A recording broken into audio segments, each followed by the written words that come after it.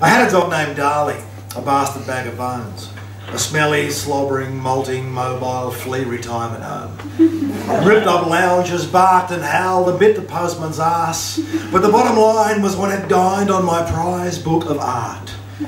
6 centuries of masterpieces, shredded on the spot. From Rembrandt through to Renoir, it ate the friggin' lot. Soon afterwards, he got the runs and went and laid a cable.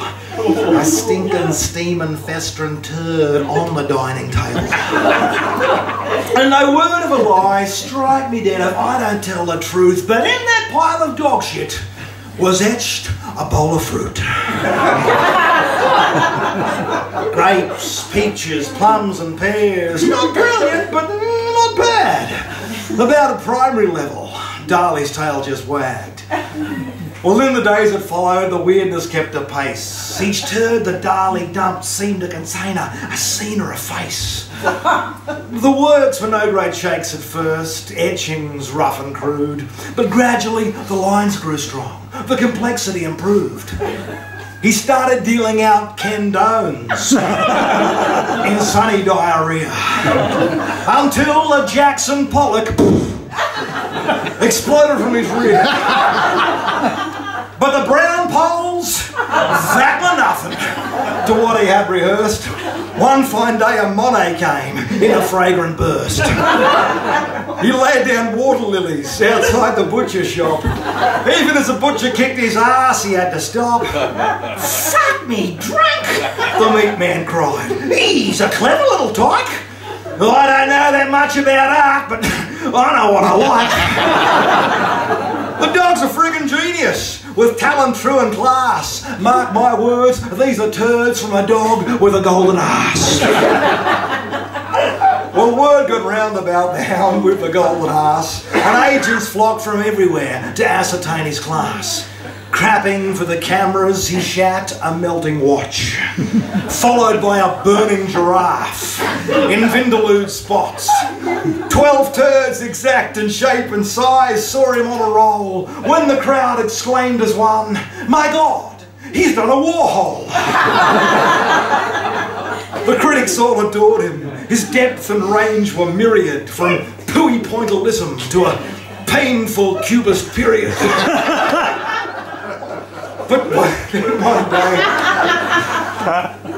then one day his art dried up, when instead of a tiger or bird, Darley did what appeared to be just an ordinary turd. And yet the frenzy didn't abate. In fact, the critics came to rate this as the statement of a major genius, renouncing his past to boldly embrace a new phase of dogism. Huddling around each fresh deposit, they'd say, "Surely this act of primitivism speaks of a quest for redemption in an essentially amoral void. It is the work of an auteur, shattering as with an anvil the fractured singularity of the schismic leitmotif of the Fantasy Zeitgeist. A viciously satirical skewering of the materialistic squalor at the heart of art's existential crossroads. The art in the beast in the art, wheels within wheels, Russian dolls, Freud's penis, pick up the washing, pay the phone bill, eggs, milk, bread, cheese, oh shit, that's my shopping list. But what I'm trying to say is, this is genius, sheer genius, surely you would have to agree.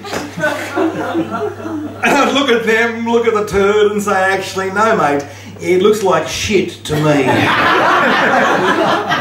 Well, to walk the streets soon grew too hard, so I kept Darley in the yard. But the art world started crowding the fence in numbers growing and immense, until I cracked and said, "Okay, would you like to see some art?"